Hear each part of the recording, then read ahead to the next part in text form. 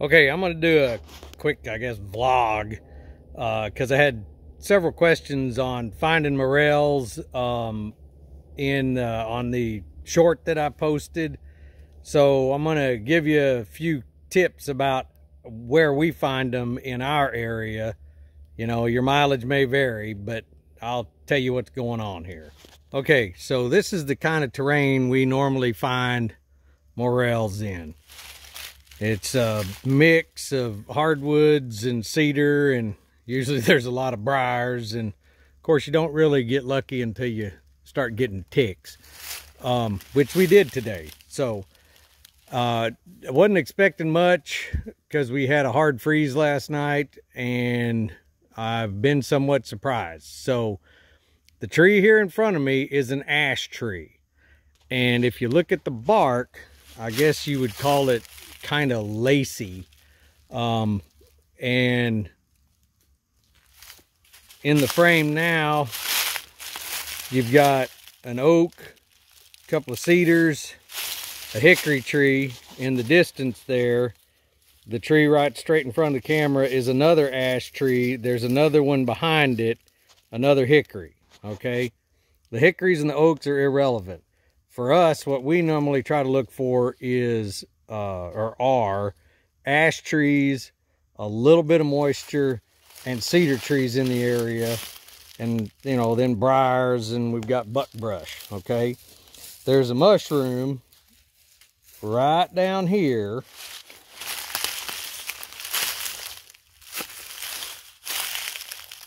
if I can find it again. Step on it? I don't think I stepped on it, but I oh, there. But I sure can't find it easy. Okay, so what we normally do is go along and look at the base of ash trees.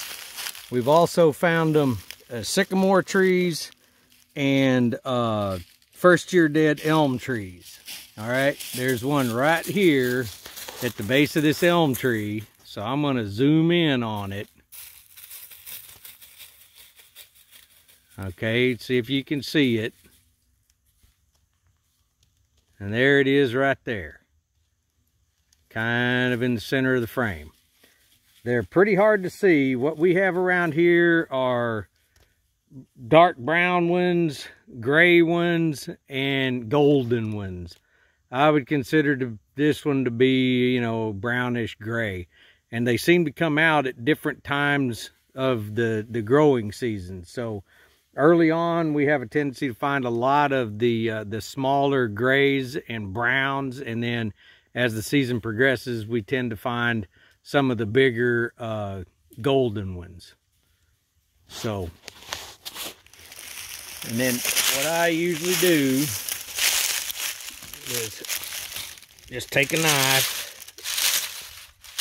clean back to get toward the base of the stem, and and cut it off. Okay, now there are some things called a false morel that look a lot like this, and they're usually a lot bigger.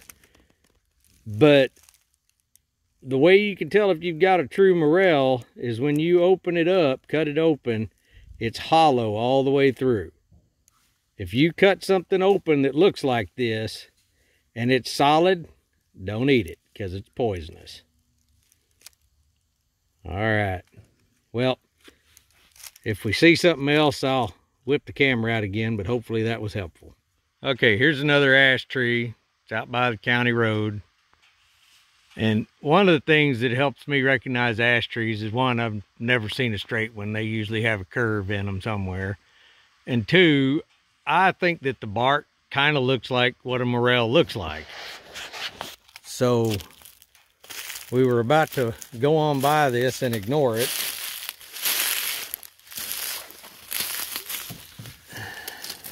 And there's one right there. They're kind of hard to see, but once you figure out what they look like and where to look for them, you can find them. So here's another ash tree. It's a pretty old one. in one of our fence lines. And along the root, one of the roots coming out. You see, there's one there. And there's one up right behind it. Right there.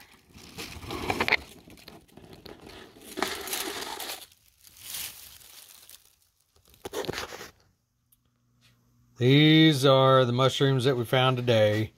It's a little misleading because they're actually cut in half while they're soaking in salt water. It gets rid of hitchhikers, and if you find any that are a little older, it kind of rehydrates them. So what I was saying early on about the false morels and actual morels being hollow, if you look at it when... So is that a piece? That's a piece of stick, not a piece of bug. Anyway, if you cut one open and it doesn't look hollow on the inside like this, don't eat it, because it's not a morel. And it's poisonous. Mildly poisonous, but poisonous nonetheless.